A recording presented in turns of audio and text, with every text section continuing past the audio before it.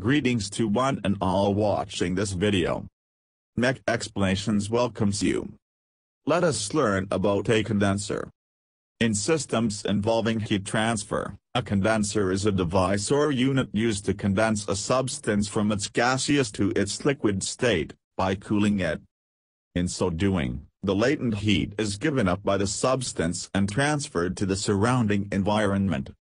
Condensers can be made according to numerous designs, and come in many sizes ranging from rather small, handheld, to very large, industrial-scale units used in plant processes. For example, a refrigerator uses a condenser to get rid of heat extracted from the interior of the unit to the outside air. Condensers are used in air conditioning, industrial chemical processes such as distillation, steam power plants and other heat exchange systems. Use of cooling water or surrounding air as the coolant is common in many condensers.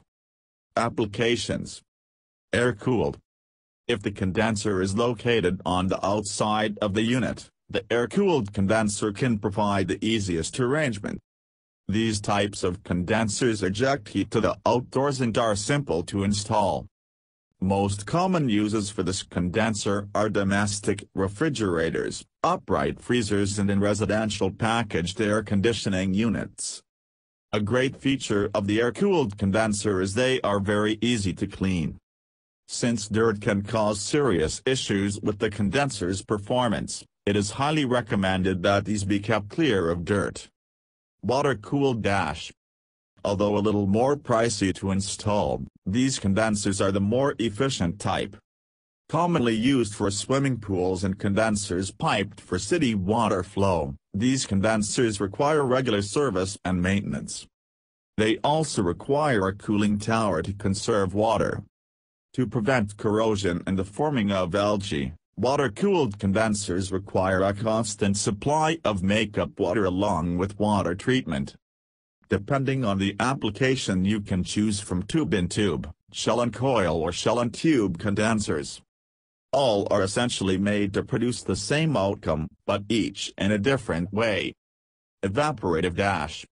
While these remain the least popular choice, evaporative condensers can be inside inside or outside of a building and under typical conditions, operate at a low condensing temperature. Typically these are used in large commercial air conditioning units. Although effective, they are not necessarily the most efficient. Thank you and do support this YouTube channel Mech Explanations with your valuable subscribings.